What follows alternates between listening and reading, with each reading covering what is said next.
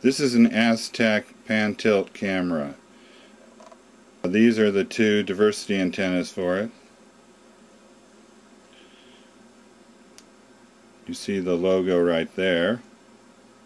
To remove the base, reach in and pull these felt covers. Use a small screwdriver to remove the 4 screws. Here's what the screw looks like.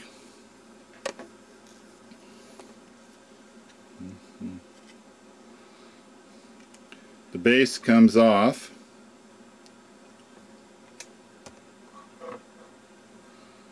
Here's the bottom. Looking inside, we see one of the diversity antennas is completely fake.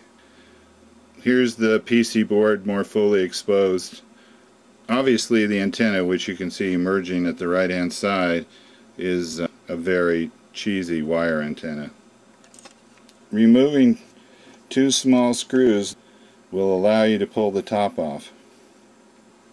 There are actually 4 screws that you have to remove to pull the top and the base apart. The top relative to the base, and each of the screws will become accessible from the bottom.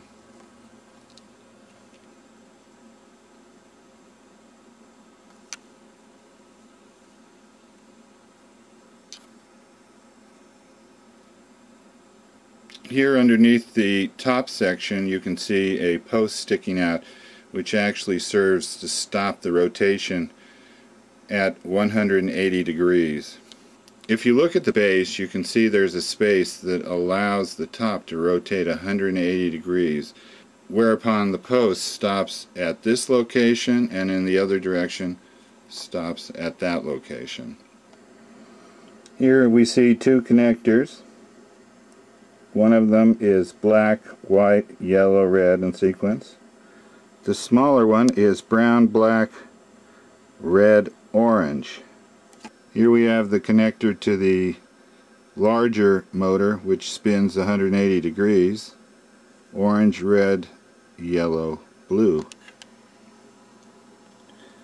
Which plugs into this connector. This unit right here, I believe, is the 2.4 gigahertz video transmission, and this over here would be some kind of small radio for receiving commands, and this would be its antenna, obviously a lower frequency. Since the motor doesn't have any limit switches, it must depend on current loading or something similar to cause it to stop.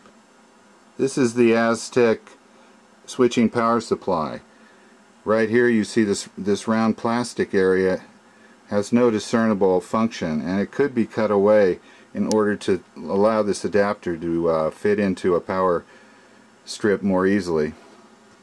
Even though there's no discernible stop switch, the rotation of this turntable always seems to finish at the same spot.